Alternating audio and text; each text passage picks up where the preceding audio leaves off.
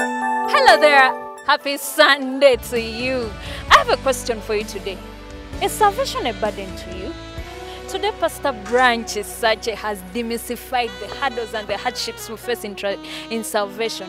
And his question was, which scripture are you standing upon today? Many Christians are having problems in salvation, in their marriages, but they do not have a scripture they're holding up. So today's service was amazing. It was beautiful. And in case you missed, please come with me for the take-homes. Okusoma ekigambo nkise mu nkola njize okutambula n'ekigambo.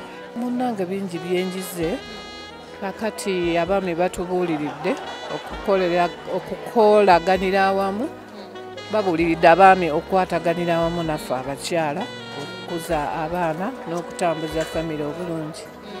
Ne wabaawo yayogedde nti bwe tuba tufunye emirimu nga tukola tuleme kuba abanafu.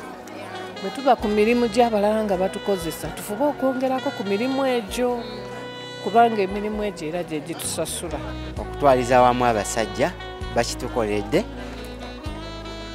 boogedde ebintu ebizimba amaka, boogedde ku mirimu. Ebigambo bibadde birungi okutwaliza awamu. Ekitiibwa tukiddiza Mukama. Mpozi nkubiriza abantu mwenna nti abasajja bagenda kubeerawo ku Easter. Bana abasajja tubasapootinge. Bwe mbanze ndi boss nkozesa muntu ate sina muyisa bubi kuba ndi boss. Tuba musala gwenga nogumwanga mwezi guweddeko gumwe mu budde. Inikasi ngena yisa mu munyonyolo mugambe ebinkutemu bakasuma tebazze bulungi nengena kuwanga waiso week so that akitegeera.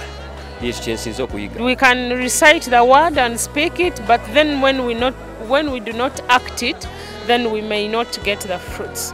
So we need to always know the word, not only knowing, but also act it in our daily life so that we can reap out the fruits of the word. Sumba tugambe that we have to have a word that we're standing on.